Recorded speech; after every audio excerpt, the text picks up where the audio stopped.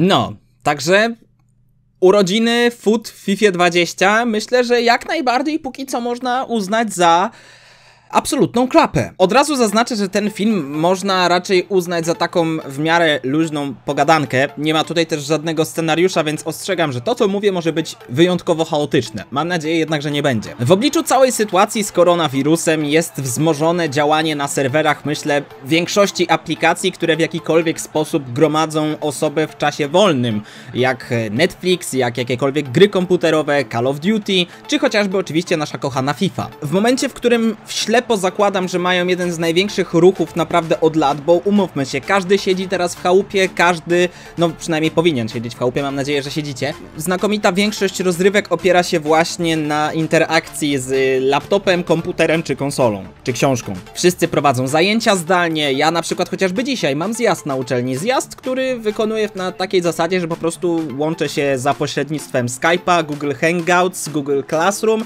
czy chociażby Zooma. I dla przykładu taki Zoom, czyli aplikacja do tworzenia wirtualnych konferencji, klas itd., w przeciągu zaledwie tygodnia dostała przypływ 20 milionów nowych użytkowników. I zgadnijcie co?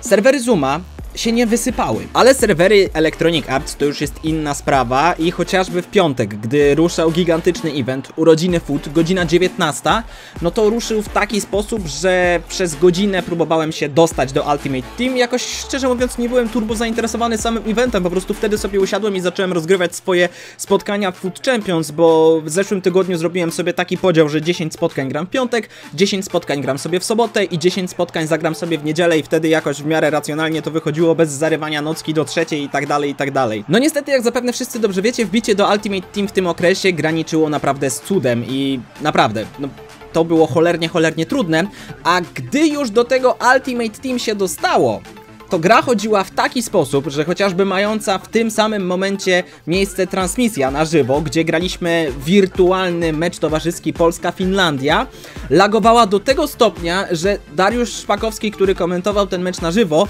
musiał się adaptować i komentować klatkę po klatce. Mógłbym próbować to opisać w jakikolwiek inny sposób, ale po prostu gra lagowała do tego stopnia, że nie dało się w to ani grać, ani tego oglądać. Cała masa osób pisze o tym, że gdy już udało się im dostać do gry, to obecny poziom połączenia to jest zawsze tylko i wyłącznie jedna czerwona kreska. I zaczynam się powoli zastanawiać, czy te urodziny FUT to tak naprawdę nie będzie troszeczkę pogrzeb Ultimate Team, bo umówmy się, ale naprawdę czara goryczy w pewnym momencie zostanie przelana przez tę jedną ostatnią kropelkę i wydaje mi się, że w wielu przypadkach tą kroplą ostatnią właśnie były owe urodziny FUT w FIFA 20. Bardzo jestem w ogóle ciekaw, co wy sądzicie na ten temat i chciałbym, żebyśmy w komentarzach nawiązali jakąś fajną dyskusję, taką szerszą, szeroko pojętą na tematy zarówno FIFA, zarówno serwerów, może i być może całego zachowania społeczności i tak dalej. Naprawdę zachęcam, z miłą chęcią z wami porozmawiam. Co do samych urodzin FUT i w ogóle kart, jakie pojawiają się w FIFA,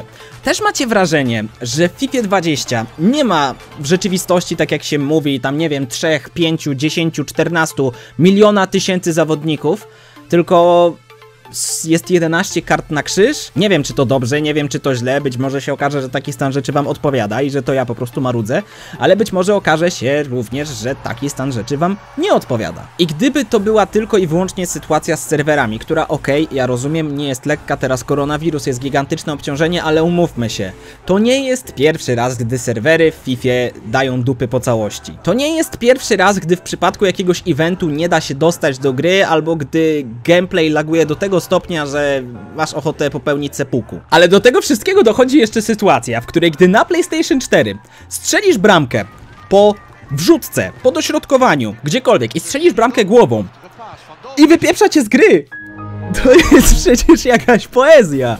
To jest naprawdę rewelacja. Zaczynam mieć wrażenie, że żeby cokolwiek się faktycznie zmieniło tak na dobre, tak naprawdę dobre w FIFA, to potrzebny by był tutaj jakiś masowy pucz, bunt, kij wie co jeszcze, tak jak to miało miejsce w przypadku chociażby Battlefronta 2, który był wydany w skandalicznej wersji, a jeżeli nie kojarzycie, no to polecam się zapoznać, bodajże TV Gry nawet robiły bardzo przystępny materiał na ten temat. W ogólnym tego słowa znaczeniu ludzie na całym świecie się wzburzyli, że Battlefront został wydany w takiej wersji, w jakiej FIFA jest wydawana co roku, czyli żeby mieć lepsze karty, to trzeba było wydawać realne pieniądze albo cisnąć i grindować dzień w dzień, dzień w dzień, dzień w dzień.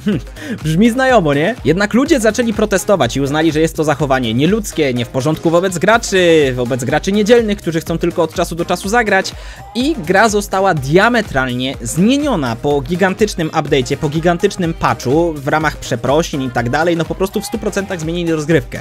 Ale problem jest taki, że my jako społeczność FIFA jesteśmy chyba jedną z najbardziej narzekających społeczności, ale potem i tak w pierwszej kolejności idziemy grać w FIFA, idziemy nagrywać z niej odcinki, odpalamy paczki na najnowsze eventy i tak dalej, i tak dalej. I na język nasuwa mi się tutaj Quo Vadis FIFO, ale też Quo Vadis społeczności FIFA, bo to nie idzie w dobrym kierunku, naprawdę. Mam nadzieję, że już jutro wrócimy raczej do standardowego typu materiałów, które pojawiają się na moim kanale. No ale no właśnie, moi drodzy, dajcie mi znać, czy wy macie jeszcze cierpliwość, czy gracie, czy odstawiliście jednak tę grę na bok i mucicie chociażby w Warzone, czy dla próby pobraliście darmowego PES-a, czy w ogóle odstawiliście konsolę na bok. Naprawdę jestem ciekaw waszej perspektywy i serio, zapraszam do sekcji komentarzy, bo chciałbym wywołać jakąś dyskusję tym filmem. Mam nadzieję, że się uda.